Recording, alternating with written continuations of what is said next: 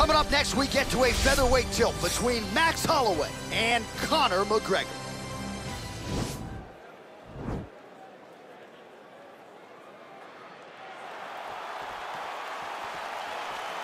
You ready? You ready?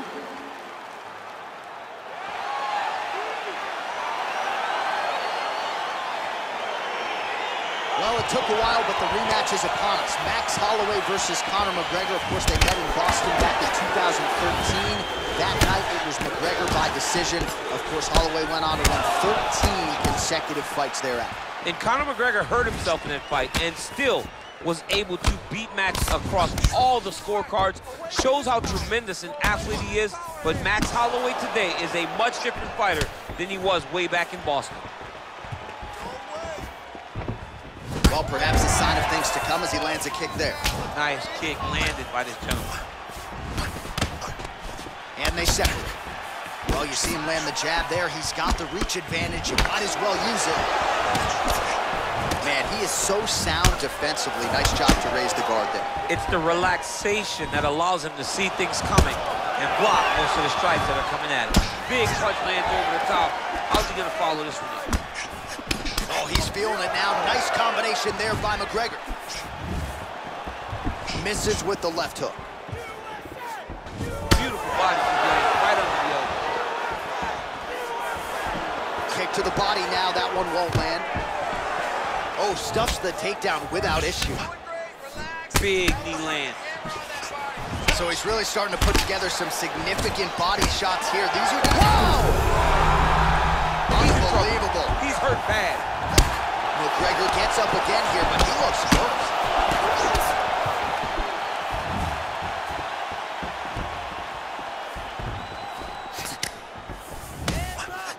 Right hook to the head blocked. So just over 20 total strikes have landed for Max Blessed Holloway. Oh, feints upstairs and lands flush to the body. Perfect. That is the reaction you're hoping to get. That one landed perfect in this fight. Maybe stop very soon. Look at him working and trying to shut the liver down. Oh!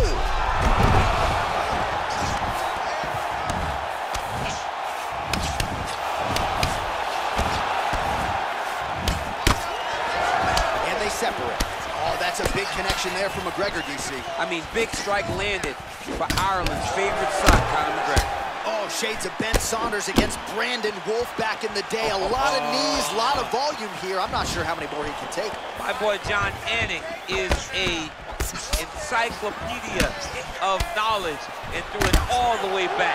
But those knees will definitely take the back the longer this fight goes.